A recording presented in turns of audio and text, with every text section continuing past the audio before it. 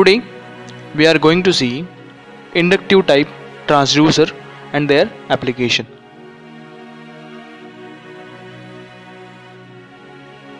So, inductive transducer works on the principle of Faraday's law of electromagnetic induction. To understand this principle, we use a simple analogy. Here, Newton's second law of motion is having same analogy with the Faraday's law of electromagnetic induction. So we know that the force is directly proportional to rate of change of momentum. That is, higher is the rate of change of momentum, higher will be the force. So here, to balance this equation, we use constant. So finally, F is equal to ma. Similarly, Faraday's law of electromagnetic induction states that the voltage induced is directly proportional to the rate of change of magnetic flux. There are two ways by which the magnetic flux can be changed. You can see in this animation that how voltage will get induced into the coil. So here first, coil moves to and fro in a magnetic field. That's why there is rate of change of magnetic flux and causes voltage induced into this coil. This voltage shown on a voltmeter. Similarly, if coils are fixed but magnetic field moves to and fro due to motion of this magnet, what will happen? There is cutting action of a magnetic flux, and due to this there is rise in voltage. Similarly, if rotor or coil rotates between the magnetic field, there is cutting action of a magnetic flux, and that's why voltage get induced in these coils. Similarly, if we fix the wire or coil and if we rotate the magnetic field, same action take place and there is rise in voltage, or voltage will get induced in these coils. So this principle is used for two different devices. So first one is generator, that is electric generator. In electric generators, magnetic field or magnetic flux are fixed and coil moves between this flux. That's why here rate of change of magnetic flux is due to the motion of the coil. So here this is NS pole and the flux linking these two poles is shown on this diagram. So this is core or coil. As it moves between this magnetic field, voltage will get induced. So voltage get induced in this moving coil. So second application, that is transformer.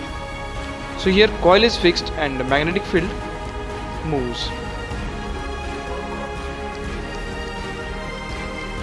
So this is simple core made of ferromagnetic material for linking magnetic field. So this is secondary and primary coils. Voltage is supplied between primary coils, and due to flow of current, moving magnetic field produced, and this field try to complete the magnetic path. So here, due to secondary coils, there is a cutting action of a flux, and that's why there is rise in voltage, or voltage will get induced into secondary coil. Now we are going to see the common type of electromechanical transducer that works on same principle, that is principle of mutual induction. So here LVDT. LVDT means linear variable differential transformer. It is a linear position sensor. Here it converts linear motion into corresponding electrical signal. It is a passive transducer cause it requires external power supply. This is cylinder, and primary winding is placed at the center, and two secondary windings of a same number of turns are placed on either side of this primary winding. These two windings are connected in opposite phase and in series, and core is placed centrally. Here primary coil is energized from external AC supply. Due to this AC current, alternating magnetic field produces around this coil.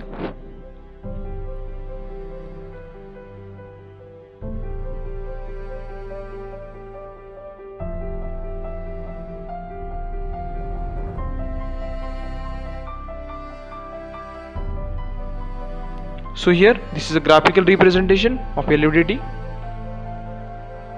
Same primary coils are located at the center.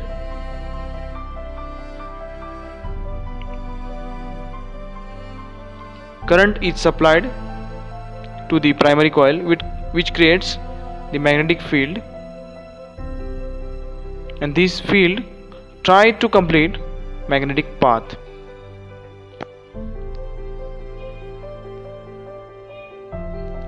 When core is placed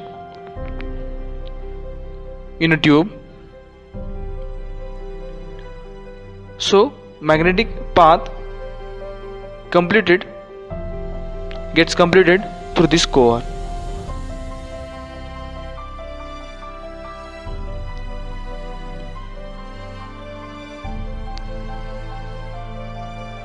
So here magnetic field links with the secondary coils, and due to these voltage get induced in these coils. So as core is placed at the center, that is null position, same voltage get induced in both the coils. If we measure voltage across these two coils, that is at null position, the voltage will be 0. That is the difference between voltage induced between these two coils. As we move core to any direction, there is change in voltage induced in these two coils, so voltage difference changes. So here voltage difference is a measure of the displacement of the core. So as core displacement take place, there is change in voltage. If we plot voltage versus displacement graph, we will get like this. So this is the operating range. Here operating range is up to where voltage is directly proportional to the displacement. Now tachogenerators. This is speed measurement device. It works on electric generator principle or principle of Faraday's law of electromagnetic induction. So this is 2-in-1 contact laser tachometer. For high speed we can use laser beam, and for low speed it is contact type. So using wheel type tachometer for a belt we can measure speed, and we can use pointed tip for axial load. So here voltage induced is directly proportional to the rate of change of magnetic flux. Here permanent magnet or electromagnet fixed to the rotor, and stator having pickup coils to pick up the voltage. So this is permanent magnet which is connected to the shaft. Here shaft rotates with the object whose speed is to be measured. As it rotates, magnetic field around the magnetic field around this magnet also get rotate with it. So here stator is fixed, but cutting action taking place due to the motion of the magnetic field. So here voltage get induced is directly proportional to the speed of the rotor. So this magnitude of voltage can be measured with the help of the voltmeter, and this voltmeter is calibrated in terms of the speed.